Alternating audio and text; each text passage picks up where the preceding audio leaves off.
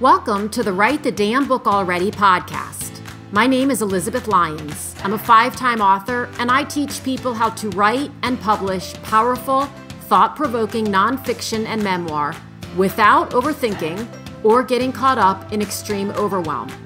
Because your story and message matter, and it's about to become someone's very favorite resource. For more book writing, publishing, and how the heck do I move through this glitch tips and solutions, and plenty of free resources, visit publishaprofitablebook.com. Hi, everybody, and welcome to this next episode of Write the Damn Book Already. Okay, I have not laughed as hard during an episode, I don't think ever, as I did during this one. I had to keep moving back from the mic because I've learned in the past doing other things, not necessarily podcasts, that if I laugh, I have a pretty loud laugh. There was one time when I was in Target and someone peeked their head. I was laughing and someone peeked their head around the aisle and it was a woman and she said, "I knew it was you. I heard your laugh." And as if that weren't embarrassing or whatever enough, it was the barista from Starbucks. I know every barista within 25 miles, and apparently some of them know my laugh. So I know to back away now from the mic because otherwise it'll blow out the speakers in your car or wherever you're listening. And I had to back away from the mic so many times during this interview because Laura Belgray is one of the funniest people I have ever met. What is the most fun about her is that her funniness, I just made up that word, is almost surprising. I knew she had a sense of humor after reading the advanced review copy of her forthcoming book, Tough Titties. And the full title, now that you're finished laughing about that, is Tough Titties on Living Your Best Life When You're the Effing Worst. I know you want this on your bookshelf, not even on your bookshelf, on your bedside table or on the coffee table in front of your couch immediately. It does not come out until June. Kill me now. But you can pre-order it. And not only do pre-orders help authors who are traditionally published, which Laura is, the book is coming out with Hachette. Pre-orders help them so much, but you're doing yourself a favor as well because you don't have to remember to order it in June when it comes out. It will just show up on your doorstep like the amazing gift that it is.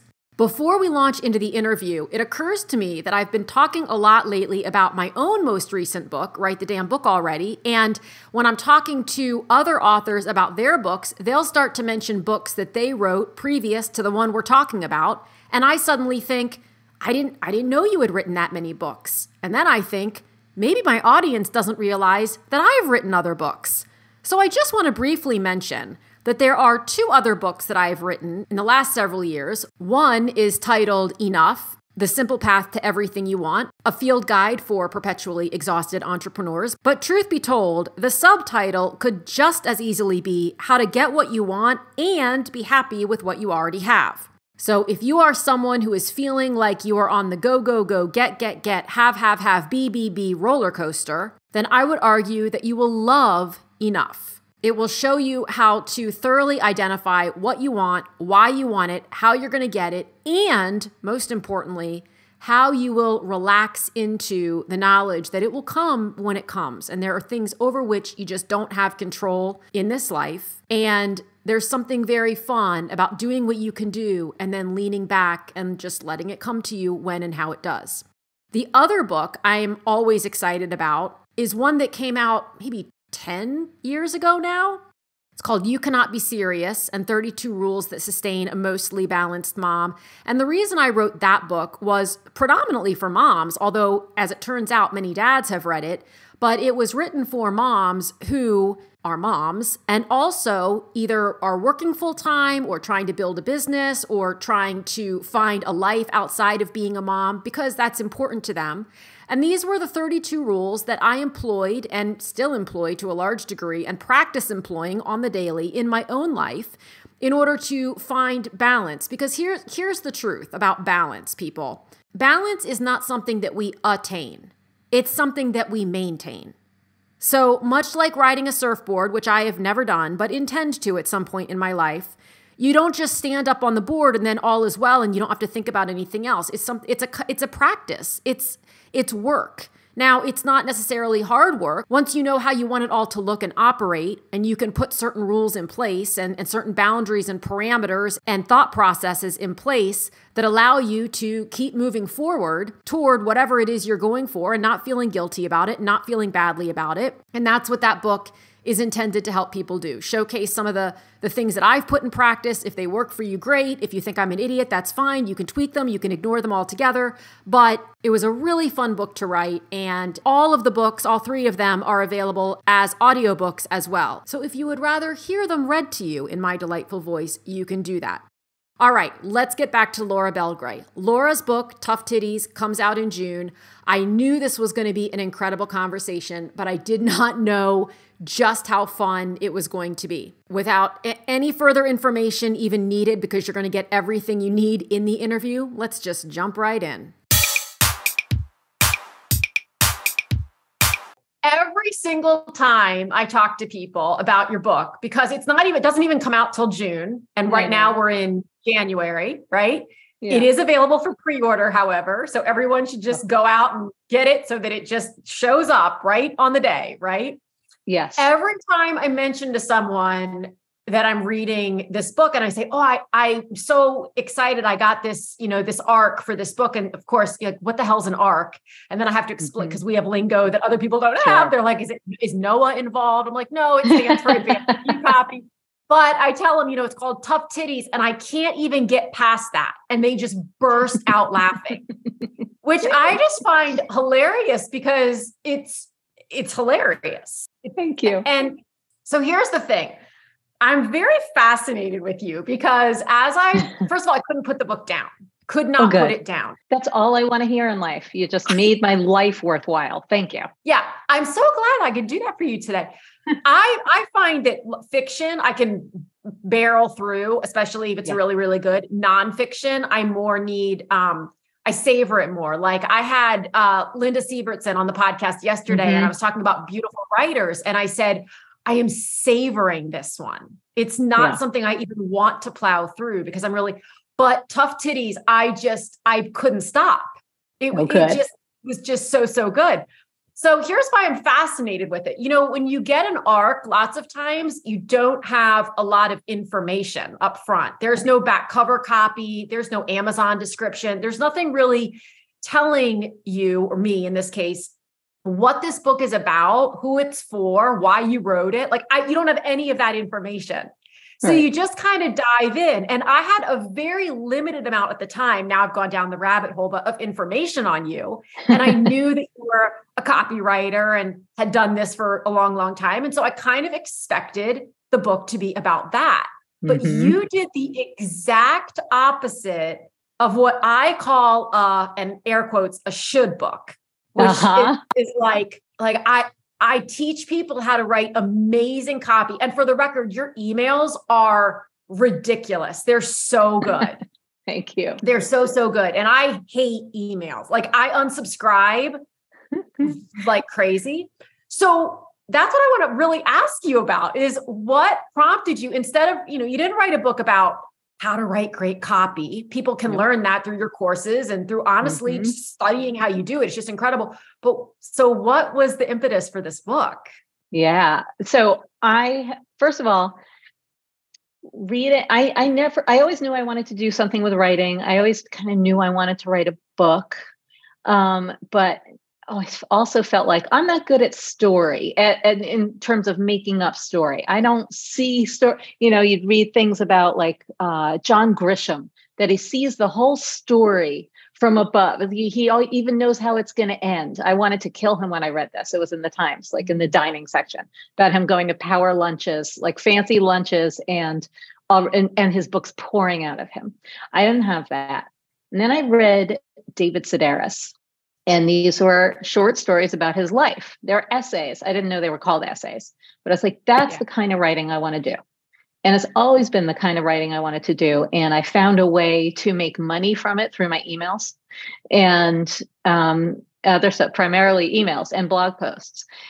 And this, the book, even the emails were not entirely the kind of writing I wanted to do. There was still more in me that you can't fit in an email. I want to tell this whole story. I want to tell this whole chapter of my life. And so that was the book that I wanted to write. And I knew that the should book, I'm so glad that you bring this up because it's been a big theme for me in choosing to write this book and selling the book. I knew the should book would be a marketing book, a book on copywriting, or some form of self-help book, because personal development, goes hand in hand with the online world, with business, et cetera. That would have like sidebars at the end of each chapter, or your next steps now go, or a writing prompt. And I was like, I'd rather die. That's not the kind of book I was going to say, write. having read the book, that is so the opposite of you. Yeah, exactly. Yeah. I'm like, I'm not trying to tell anyone how to live with this book.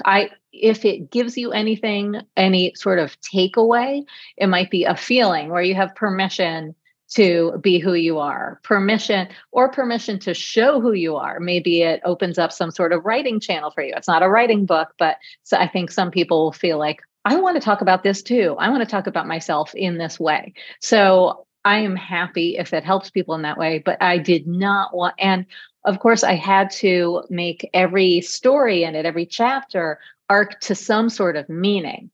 Otherwise it's just anecdotes, right? And that was challenging for me because there were a lot of stories in there that I would tell, at a party, and people were like, you have to put that in your book. That's such a good story. And then when it was down on the page, I'd realize, or my editor would note, what are you trying to say here? Like, what is this about? What is the point of this? What is the point of view here? It's it's a great anecdote, but what's the point? So you do have to work that in. But as far as the shoulds of it, as far as actionable steps and takeaways and all that, spoon-fed I had no interest in doing that. And that made it a little bit challenging or a lot challenging to sell. Because first, agents would say, first of all, a book of funny essays, you don't really have permission to write in this market unless you're famous. Right. And so several agents turned me down saying, like, I see a lot of promise in this, love your exploration of failure, and it's really fun. I love the sample chapters, but I just don't see this selling because, no offense, but you're not Beyonce. It's like, none taken. Not Beyonce. I accept your point. And then I did get an agent, and it was someone who promised me that she would not let anyone make me write that kind of book, that in selling it, she would let me stick to my guns. She would stick to my guns for me. It's my surrogate to write the kind of book I wanted to write. And sure enough, like, she told me to, she gave me a couple of dates I think it was in September. She was like, October, set aside these 3 days. We're going to have meetings with editors, with publishers. And so I blocked them off. So you actually went to those with her? Zoom. Okay. They were going to be Zoom meetings. And so she, sent the book out. She sent the book out, and I kept waiting to hear from her, like what times these meetings would be. And, she said, we have interest from this one editor. She wants to see more of your writing, wants to see your emails that you like, because you talk about your emails in the proposal, and would love to see some of your articles. So I sent those, and they're like, okay, she's interested. Schedule that one in for Friday, X date. And I kept waiting for more to flood in. I was like, I'm, waiting to book up that calendar with back-to-back meetings. I'm ready for the auction, ready for the bidding war. Right. And she was like, yeah, well, it's really, it's this one editor, and we're really excited to meet with her. And, the others liked your proposal very much, but they asked if it could be a marketing book, or asked if you'd be willing to make it instructional, or how to. Sure enough. And she knew the answer was no. So yeah, one editor, one offer, and that's all it takes is one. the editor bought it. And yeah, so now it exists. Now it's a book. So what was your feeling? I talk to people a lot who are wrestling with trying to find an agent, having been turned down, or perhaps they found an agent, the agent can't find an editor. And now they're kind of, what do I do? Right? Do I keep going? Do I keep pursuing? You kind of had that question answered for you because you found this diamond in the rough agent who said, Laura, your way is my way. My way is your way. Like we're in partnership. But for people, how long do you think you would have, or could, and this is obviously a hypothetical, but could have kept going without deciding to did you ever consider doing it on your own or hybrid publishing or something or was it always traditional or nothing? I wanted to be published. I wanted to be like, this is a vanity project. Let's make that clear. I wanted the prestige of being published. And so, no, that didn't occur to me. Giving up didn't occur to me. It felt like a lot of rejections. In truth, it wasn't that many. I mean, I don't know. It might've been like a month or so of submitting and hearing back and hearing no's. And I tried every connection and every connection's connection, all of them. And it was a little dispiriting, but I also knew the story of most successful authors, that's how it goes, that you get lots of rejections before you get a yes. And especially if you're not famous to start with or discovered from, an article that you wrote.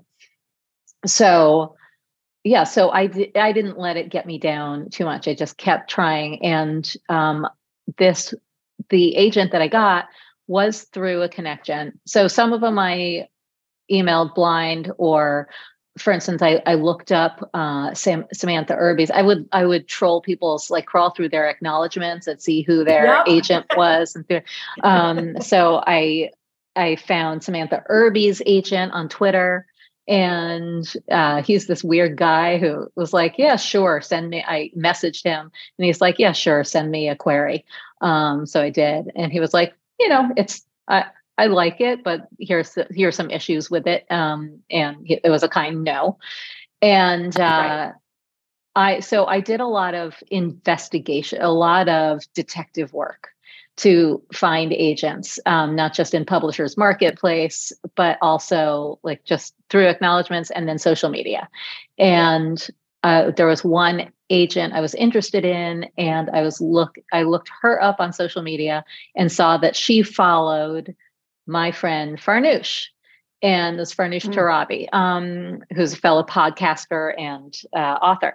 And I said, Farnoosh, do you know this person? Are you actually friends? And she's like, yeah, do you want an introduction? So she introduced me. So that stalking in the people's follow lists paid off. That was the agent that I ended up getting. And the connection really made a difference. And do you feel like just your determination, like you said, it was a vanity, it was this way or no way, like you knew that. Yeah. And you believed, obviously, in the way that you were going about it. Because I think many times when people get an opportunity to work with an agent or with an editor, and that individual says, you know what, we could do this if, right? If you switched it to be a marketing book, or, oh my gosh, Laura, if you wanted to write a marketing book, I can get you a 7-figure advance, or whatever comes out. Did you ever feel the pull to switch it at all? Or were you just very firm from, okay. Well, you know what? That's a lie. There were times when I was writing it, a friend of mine started off also with the premise was a book of essays, personal essays. And that's what she was excited to write. And her editor, she sold it. And then her editor it was kind of a bait and switch. Her editor was like, no, this is going to be instructional, and you're going to have to do takeaways at the end of each chapter. And I want to know what you're leading them to do. What are the takeaways for every chapter? And my friend was a little tortured by it. But she accepted it. She was like, you know what? Okay. Like she, cognitive dissonance and all that. She convinced herself that like this was the way to do it. And she was like, self-help is hot. This is going to sell, et cetera. And then I'll get to write the book I want. I'll write this book. as much of it the way I want as possible. And she did a fabulous job. It's an incredible book. It's got her voice all through it. I mean, it's very entertaining, compelling, etc. But it's still an instructional, it's like self-help book. And when she was doing that, when she was telling me why it was a good thing her editor changed it, I was like, oh, maybe this book would be so much easier actually if I had those constraints, if I had to write to some sort of self-help or instructional premise and make it interesting. Because I do well with that. And I'm like, oh, and maybe it would sell better. And of course it would integrate better with my business. And I can put a code in the back and lead people to my website, to a URL, to, et cetera, et cetera. So I did have a little bit of that. And that happened when I was struggling the most to write the book and make it a cohesive, like I was in it and I was overwhelmed by all the stories I wanted to tell and feeling like I can't do this. I know it's the kind of book I want to write, but maybe I'm not good at this. Maybe it sucks. Maybe I have too much to say. Funny, which is hilarious because you do a booming business, right? Through Talking Shrimp, teaching people how to write from their own voice. I mean, I hear you. This is the first time we've actually talked live. Yeah. But weird because I hear your voice in the book and I hear your voice in your emails. Right. So, it's like you walk your walk, you teach what you do. And so it's so fascinating to me to hear that you too get, when you're writing it. I mean, was that the hardest part for you, do you think, is narrowing down what you wanted to say and what you didn't want to say? Or was there a level of vulnerability that was different? Because there are some vulnerable stories. I mean, there are some stories in the book. Hell yeah. Including, blowjobs I gave in the early 90s. That one was really easy for me. Blowjobs. It might be the longest chapter in the book. That was actually really easy for me to write because it was in such, I shouldn't say blow by blow, or bite by bite, but it is.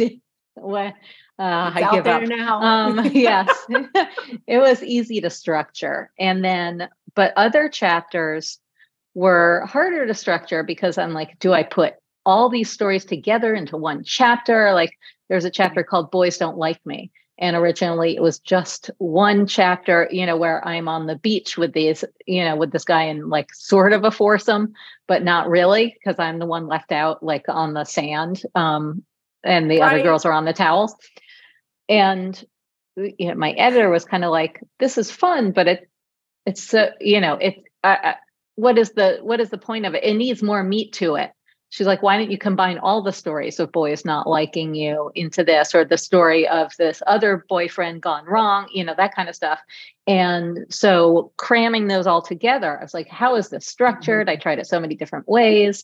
I wanted to give it flow. I wanted it to feel easy to read and not all shoehorned together.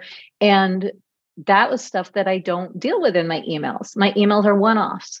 One little nugget that turns into a story. And it doesn't have to be a long story. It can be a nugget of story. And that's all that an email requires. And like, I complained about this. I carped about it to every one of my friends because I was going through so much resistance and struggle. And I would say to my friend, Susie, I'm just having I wish I could just like channel the me that I am when I write an email into this. And it would be so easy. And she's like, isn't it just a bunch of emails with a spine? And I was like, oh, maybe it is, but it's not. It's not. It's a lot more constructed than that. And it does have to be more polished and come to bigger ahas, or just have bigger arcs to it. There's a lot more expected when you pick up a book than when you open an email. And I think that's a really interesting point, because I often talk with people they have no problem creating posts for social media. So they'll say, Liz, I have nothing to say. And I say, that's a lie. You have a ton to say. I say, watch your social media. It's constant and it's not fluff. I read your emails. They're not fluff. But there's something about translating, that little, like a little blip. And what I think is so interesting, you have had some emails come out in the last couple of weeks because Marie Forleo has her Time Genius program going on, right? And so what's interesting, and this is a compliment to be clear, every time I get an email from you right now, I'm 94.2% sure it's about Time Genius because that's what's going on right now. I still open it because I'm so fascinated with how you introduce it and the story that you tell about your own experience with managing time. And this morning's was so funny because it was about your husband and emptying out the cupboards. And you bring in dialogue and stuff. It's just, I was like, I've been here. I feel like Laura has been a fly on the wall and seen what's gone on in my own life when people are unloading cabinets and they find headphones from 1981 and think, I might use these someday. And you're like, but you do it so well that before I know it, we're in a promo. And I'm like, oh God, we're in a promo. But taking that, so you're brilliant at that, and taking that and then expanding upon it so that, to your point, it does flow. I never thought of, in reading Tough Titties, I never thought of it as a series of essays. It feels like a memoir to you. Is that what you're saying? It does. Like, it feels like what? Like, to me, what I took away from it, and I'm just one person, but it felt like I could see where a reader might think this is a big collection of essays that all leads to the same point, ultimately. Or leads to a point in time, one and or the other. But to me, it was just a collection of all the myriad experiences that you've had where your mindset was the exact opposite of like, go, get, hustle. And I love that because I'm so over that. I'm so over it.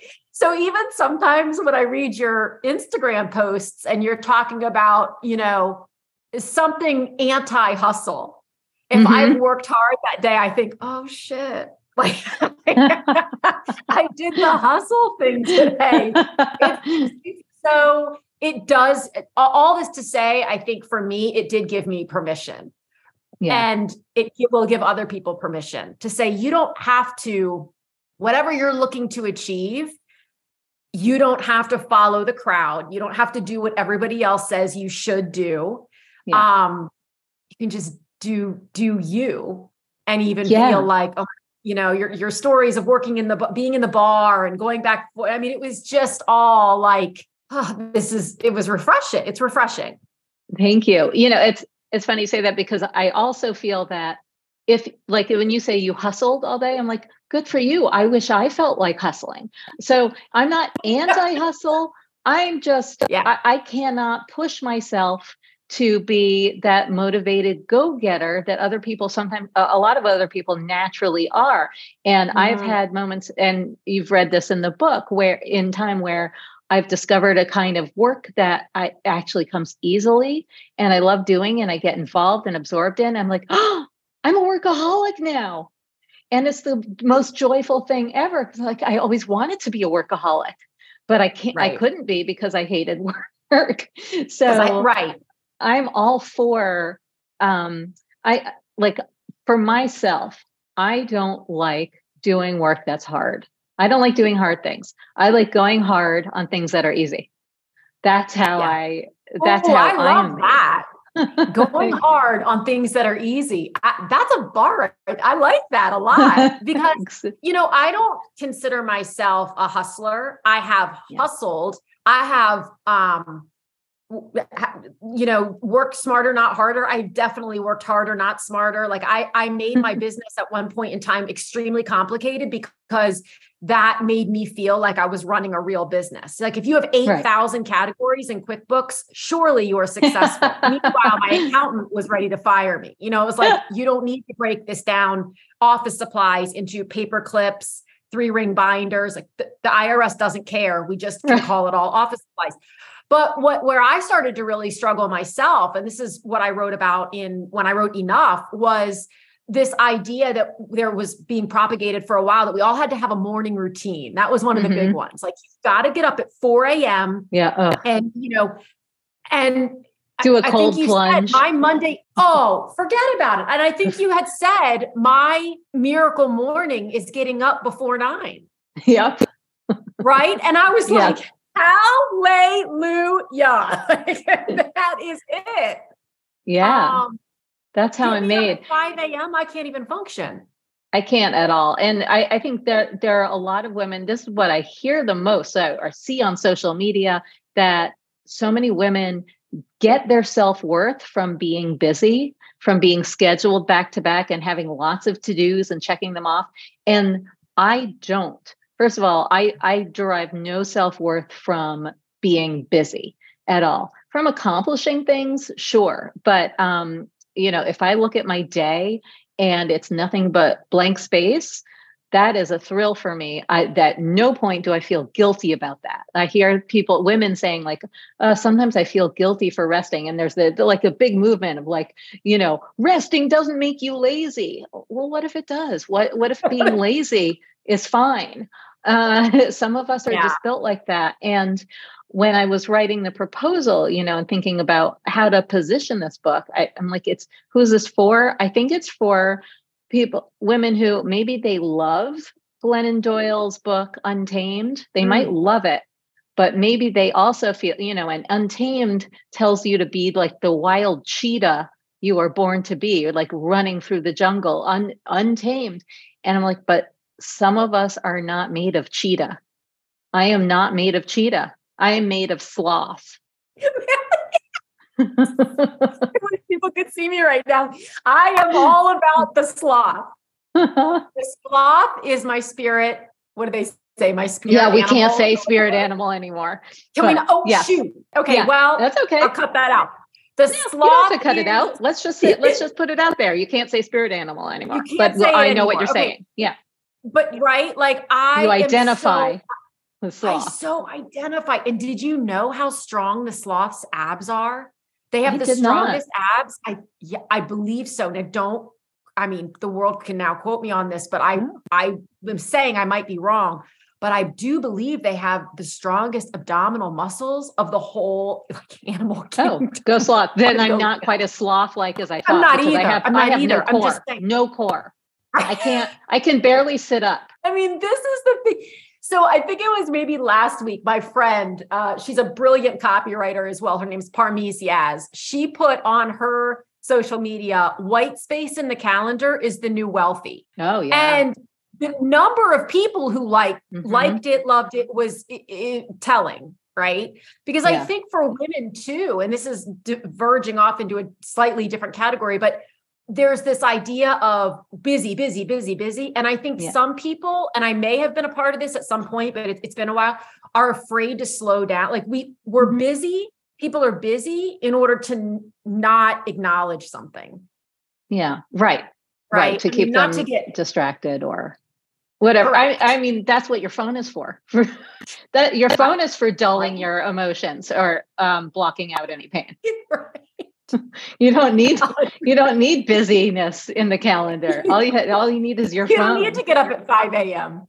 Just open up that Instagram and start scrolling. Exactly. That can derail all your dreams without having to be anything scheduled at all. I mean, while you're sitting on the couch with no ab muscles, learning that you can't fly the spirit animal anymore. I mean, it's just beautiful. It's like all these things can happen while you sit on your couch. Exactly. It can all happen from your couch. Well, I think this is sort of it's like we went so far to this side. And when I say we, I mean, there's always going to be a segment that's over here doing like the rah-rah 4 a.m.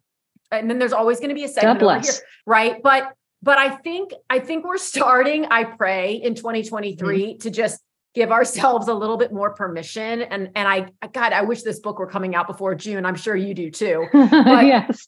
To give people a little bit of because what I think people want to see is someone who's doing well, whatever their definition of well is, by the way. If your definition of well is I make $20,000 a year, awesome. Like we don't need to categorize it as 6, 7, 8 figures if that doesn't even, I can't even. So doing well, happy, and working hard at things that are easy. Like I think people are going to be very happy to read that story. Oh, good. Yes. Yeah. I think so. Well, it doesn't come out till June, but Well, first of all, there'll be a chapter. There'll be a free chapter as a bonus when you pre-order the intro. Going to give that as an instant download. Second, so that might ease things up a little bit. Second, maybe the timing is just perfect because maybe this book will make you feel good about taking it easy all summer. All summer long. All summer long. Summer long. Is there going to be an audio version? Oh yeah. Yes. Okay. Yeah. I don't know when that's getting recorded. I mean, I am assuming right now that they're going to let me do it. They wouldn't put it in the contract. Hachette doesn't put that in the contract. Some publishers won't, I guess, just in case you suck. So, but I'm hoping that they'll, I'm counting on being the one to narrate it. I wouldn't want to listen to any other voice narrate somebody's book, even if they have a really annoying voice. I want to hear the author. I want to hear it narrated by the author. Yeah, I will agree with you with one exception. And I wouldn't have thought this until I full on 100% agreed with you until last week.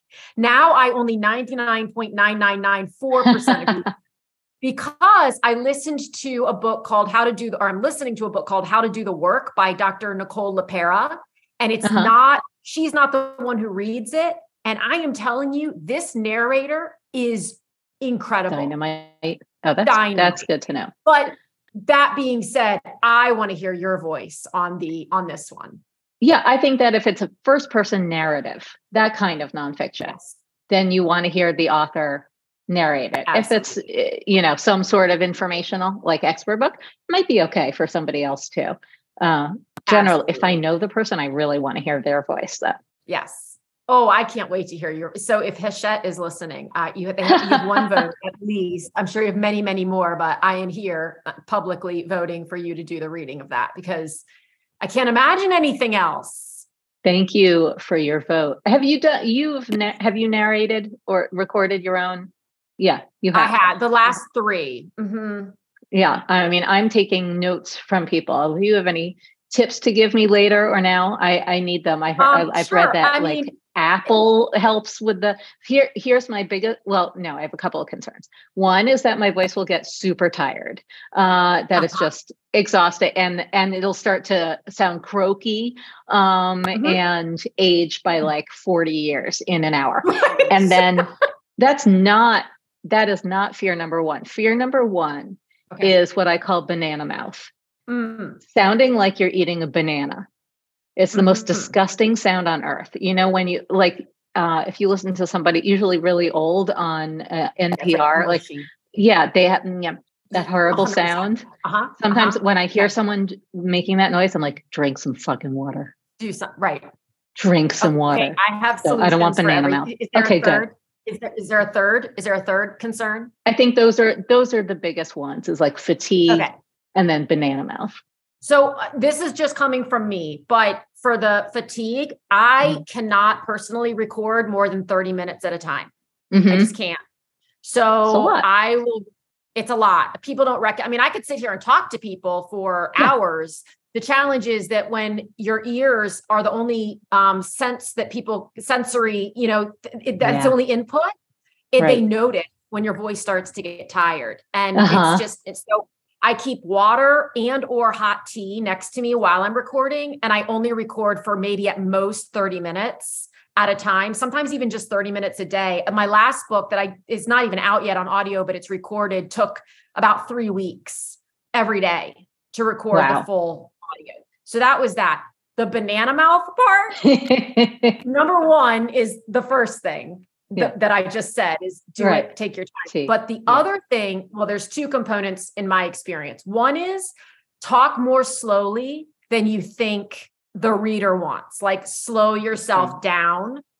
But also your editor will pull. So if you're in between sentences and you have those smacking noises, they'll pull, God willing, they'll pull that out.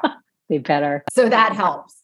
But you just, it just takes some practice sometimes. There were chapters that I would record 5. I was so sick of my own voice. Oh my God. And I was honestly so sick of my own book. I was like, I don't even want to say this again, right? But it's kind of fun. Another element of recording an audiobook that I never realized as an author until this last one, I don't know why, but you get more in touch with your own content. Mm-hmm. You learn it by heart, It's probably totally almost. different. It's a different delivery than when you're typing it or when you're typing about it, or even when you're just talking about it free flow. Like when you're reading it verbatim, it connects you to it in a different way that I liked, but also I was very ready to be done. When I got to the end, I was like, hallelujah, we're done. Yeah. I no can one imagine. asked me to critique anything. Yeah. But that's a really good upside because, I'm considering right now, like, oh, how do I talk about my book? Should I have a list of things to remember about it or stories from it, et cetera? And so I think that recording it, because I forget what I wrote. And if somebody's like, oh, this part of that chapter, I'm like, I wrote that. So I think, getting extra familiar with it will be good for podcasts and who knows, stage, whatever, whenever I talk about it with people. Well, and the other thing is, as you go through it for the 972nd time, you can even highlight things where you think, oh, I could make a quick post about this, or I could do a quick live about this, or whatever it is that you enjoy doing. It doesn't have to be anything, but it helps you to just kind of, as opposed to looking at the book and going, oh my God, I got to go through this whole thing and highlight things now that I want to, it just, at some point we want to move on to the next phase. Yes. Move on with our life. Yeah, exactly. What is the best place for people to find you? Where are you most active? There's talkingshrimp.com. That's not where I'm most active. That's just my website. And I don't post that often on it. But there's a lot to absorb there and some great freebies. One of them that I think your audience will really like is called Story Goldmine. And that is, it's 63 surprising places to mine your everyday life for stories that sell. So it's all the prompt. It's kind of based on my own emails. I'm like, all right, this could be a prompt. This could be a prompt. So a lot of it is stories I've written. So it's great prompts, especially for creating for emails or content, any of your social content, et cetera. You know which one I have? What do you have? The one that I downloaded that got Subject me onto lines? your list. Mm-hmm. Subject lines. It's fantastic. Yes, they should get that too. So maybe you can put those in the show notes, but that's Story Goldmine is at talkingshrimp.com/story-goldmine. And it's not yet, I've got to put it on more obviously on the website so it's findable. And subject lines you'll see right there, but it's /subject lines, all one word. And then I'm most active, like if you want to interact with me, on Instagram. But sign up for my list for my emails because we can interact over there. I love getting your replies. I love email replies and going back and forth in email. But absolutely, Instagram, I'm at Laura Belgray, and so they can find me there. But of course, come buy my book. The URL is toughtittiesbook.com. It redirects to my site, but toughtittiesbook.com. And anyone listening knows the story. Pre-orders help every book. My dream, I know it's a pipe dream for someone who's, quote, not famous, but New York Times bestseller list. Who knows if that's within the realm of possibility, but at least I can be a bestseller in some form if I get enough pre-orders. So, right. If you can imagine it, everything is possible. I'll put all of this in the show notes. It's a remarkable book, and I hope everybody listening pre-orders and gets a copy. And I'm just so glad to have found you for so many reasons. But your emails, it's breathed. I got to think about my verb tense. It's breathed new life into my own emails. Like I'm starting to find email fun again. I was on a little bit of a plateau there. So that is everything. Oh, thank you for saying that. And I have, like, for an author, email is everything. Like you gotta keep them. Yes. So thank you for that. I'm so glad that I discovered you. I think it was through Zibby, like through you interviewing Zibby, or maybe her interviewing you. I don't remember, but or maybe it was Joanna Rockoff. Yeah. Oh, Joanna. Oh God. Yes. I adore Joanna. I adore Zibby. All the connections that have come in the last 6 months have been so fun. Yeah, they're so good. Your interviews are so much fun to listen to. I love your podcast. I love your posts. I love when you do videos on social media. Like your reels are great. You're giving such good tips. I love it all. So it's a very happy match. Yeah. Thank you so much for tuning in. If you enjoyed this episode, this is your friendly reminder to follow or subscribe, leave a quick review, and share it with someone you know has a great story or message, but isn't sure what to do next. Also, remember to check out publishaprofitablebook.com for book writing resources and tips, and to see all the ways we can work together to get your book out into the world. Again, thanks so much for listening, and I'll talk with you again soon.